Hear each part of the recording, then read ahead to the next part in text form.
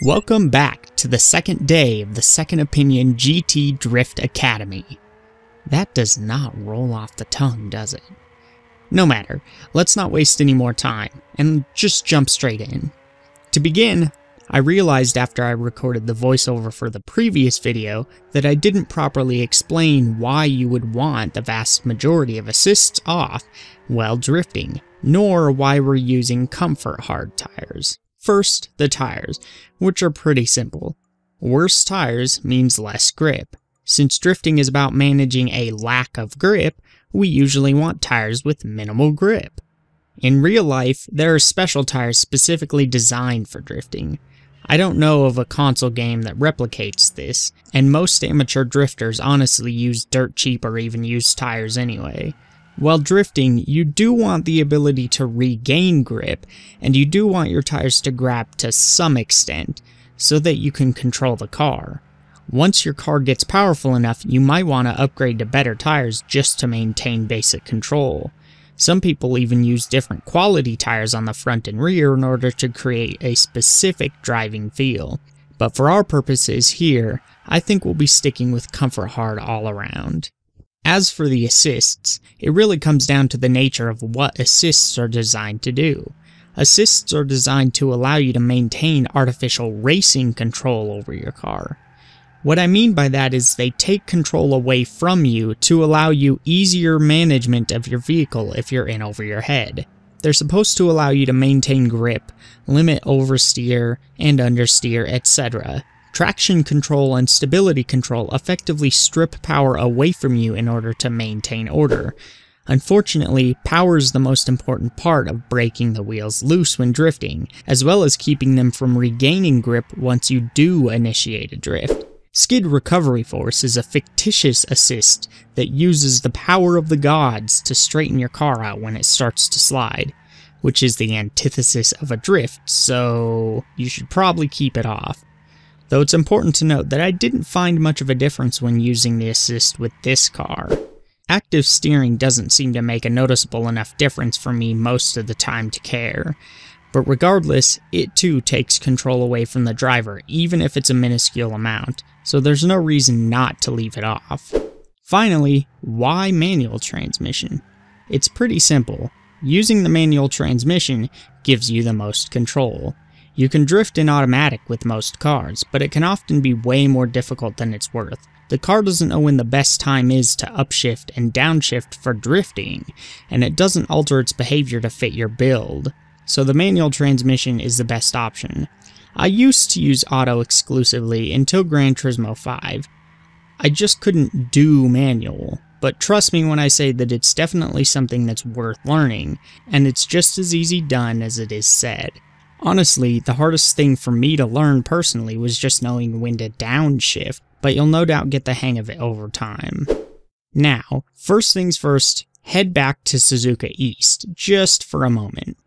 When you arrive, go into the driver options and turn on the racing line. Now unfortunately, there is no reverse version of this track, so the racing line can only go one way. Head down to the other end of the S's and try the slides you were doing last time, and hopefully you've been practicing. Many people will try and tell you that the racing line isn't important to drifting, but I completely disagree. So what's the point of the racing line while racing? Well, it shows you how to get around the track as quickly as possible.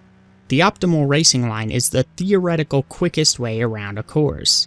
It's quickest because it focuses on maintaining as much speed as possible, while also allowing you to exit corners with as much speed as possible as well.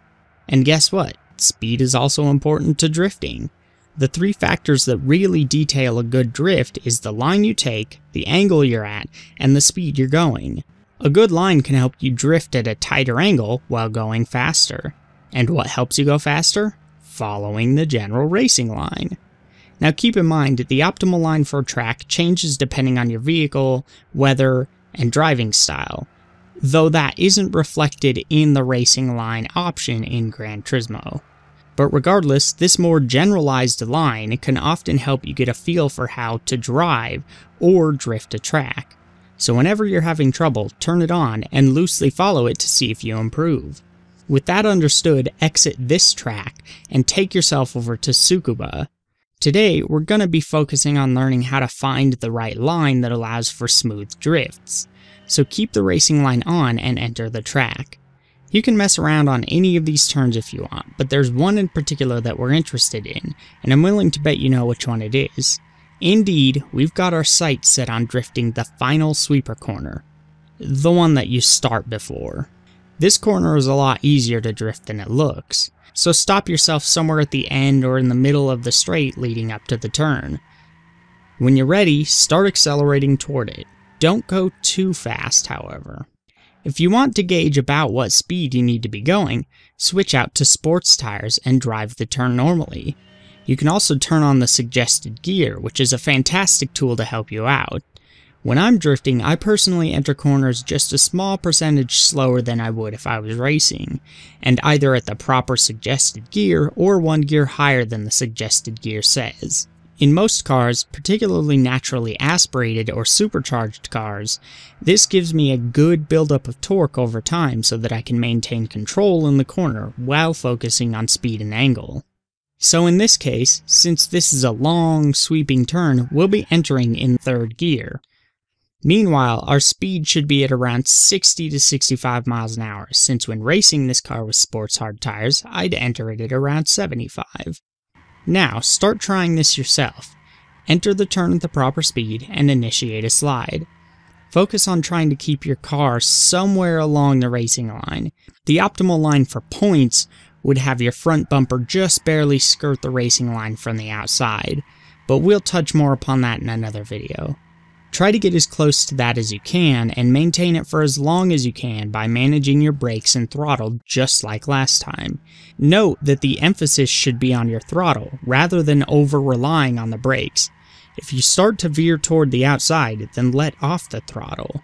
If you start to straighten out and regain grip, then use more throttle. Do this until you can get it consistently. And while you're doing that, let me briefly touch upon the different types of cars and ways they are used to drift. The most common way to drift is with a front-engine, rear-wheel drive car. If designed correctly, this can offer really fantastic balance and affords you much more control over your drifts than most other drivetrain options. All-wheel drive vehicles can drift fairly well too, if set up right. They have the advantage of allowing the driver to regain a bit of grip if they enter a corner too quickly, and they don't spin out near as easily as a rear-wheel drive car. However, that grip comes at a cost, since it can be much more difficult to maintain proper speed and angle. All-wheel drive cars are much better at maintaining grip in times when the car is out of control, meaning they'll generally fight a lot harder to straighten themselves out, which you don't want. Rear-engine vehicles are like a much more uncontrollable FR car usually. They're much more unforgiving if you add a bit too much angle or speed. They also tend to have problems with snap oversteer, so you need to be extra careful both when entering corners and while counter-steering through the turn. Mid-engine rear-wheel drive cars seem to have these same issues, but they're much less volatile. Some would argue that they're the best cars for drifting, since they're usually so extraordinarily balanced. But they do require much more delicate care than an FR car. They're sort of the middle ground between the rear engine and front engine, affording you most of the control of both of the other options, while being generally more tame than a rear engine car. Finally, there's the front wheel drive car. These technically can drift, but it's really nothing like drifting with any other drivetrain. I don't even know how to do it, and neither do most people. Front-wheel drive drifting requires really strange vehicle settings and equally as strange techniques. It's probably best that you become incredibly comfortable with drifting before you attempt to do it with a front-wheel drive car. One last thing. In case you're low on funds for some reason, you'll need exactly 68,000 credits for the next video. This shouldn't be difficult to get, what with all the seasonal events that shell out millions though. Today's homework is to keep going on this turn until you can hit it well. Then, take your car to various other tracks and drift parts of them while the racing line is still on. Try to pick corners without any serious banking or elevation changes, and pick ones where you can go rather slow and easy. Again, we don't want to develop bad habits by trying to drift super complex corners without knowing how. Feel free to comment below with any questions you have, and I'll see you on Friday with another video.